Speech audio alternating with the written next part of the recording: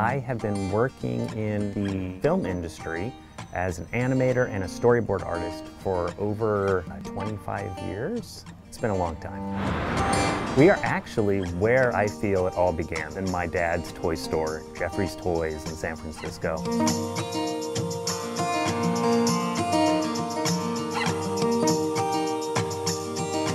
I grew up working in the toy stores, being surrounded by toys my whole life. My family has owned Jeffrey's Toys and the other toy stores for many generations. When I was about 4 years old, I drew a really simple cartoon drawing for my dad that was a drawing of him with a stomachache. He was always worked in the toy stores, but what he wanted to do was work at Disney. And when he saw me do this drawing, that's when he said, "You are going to live my dream." And ever since that time, he has drawn cartoons with me. He would take me to animated films. Pretty much he was like that person who made me become who I am today. There was an artist, his name was Price. He would put a squiggle in, and then it was up to the person to draw a bird.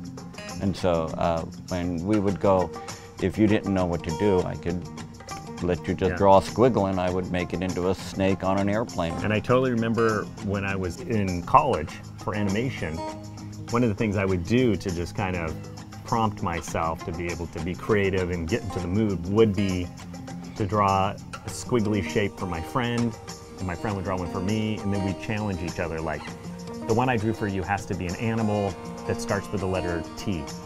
And he'd say, okay, yours is going to be something in a kitchen that starts with the letter M. And then later on, when I would teach kids how to draw cartoons, I would do the same thing. So all these little, he's happy about that. All of these little we used games to go, you gave me, I used all your ideas and put them in books. This wasn't like once a week or once a month. This was every morning, every afternoon, every night. We drew every day.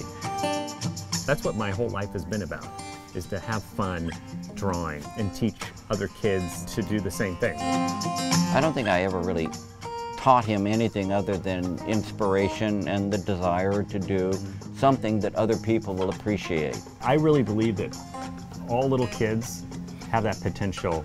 They all love to draw. But as they get older, some of them that really have extra potential that could be doing this are sometimes not encouraged. We've always wanted to encourage anybody to draw or be creative. I know that's a big reason why I did those how to draw books. I wanted to pass down to them the fun of being able to draw and be creative, and that's a good thing.